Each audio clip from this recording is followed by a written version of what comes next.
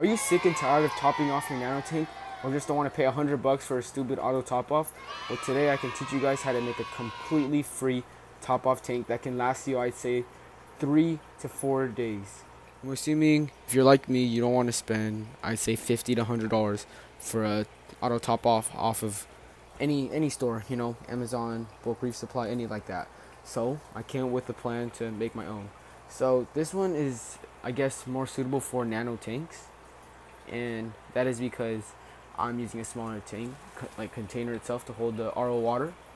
So it's pretty simple. What I've done here is I've got like hot glue gun or silicone, and kind of just got the bottom of this airline tubing and stuck it to the bottom, and then kind of brought it over and used one of these controllers to choose how much drip per second. So I use a siphon to start that. So in order to know how much to use and how not to, I guess, overflow your tank with fresh water, is I did a little math. So I use about 1.5 liters of water a day. So I was able to calculate how many drops of water per second I need in order to keep my tank at its correct salinity, not raise it too much and not let it drain too much. And I'd say that amount of water right there can last me, I'd say, about 2 to 3 days. And let me just give you a quick overview of my tank itself. I have 2 clownfish, 1 normal ocellaris, and 1 what's called a frostbite clownfish.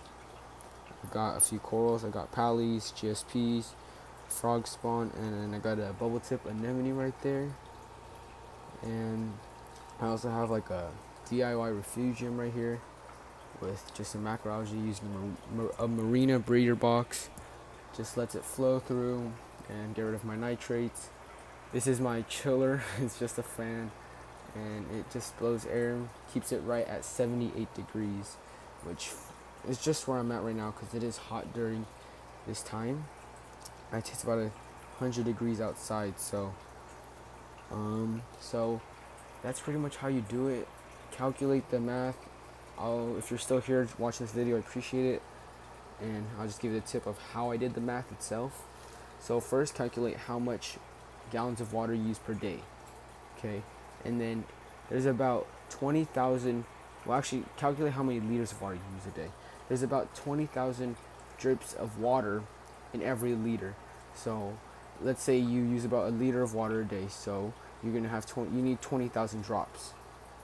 There's about 86,000 seconds per day.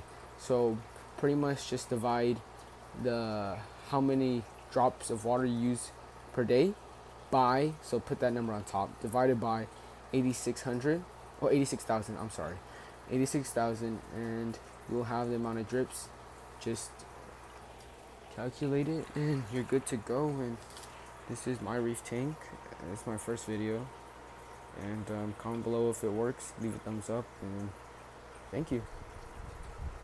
Oh, and I kind of forgot, please like and subscribe and share this video with others who might be broke and can't afford a auto top off. I'm out.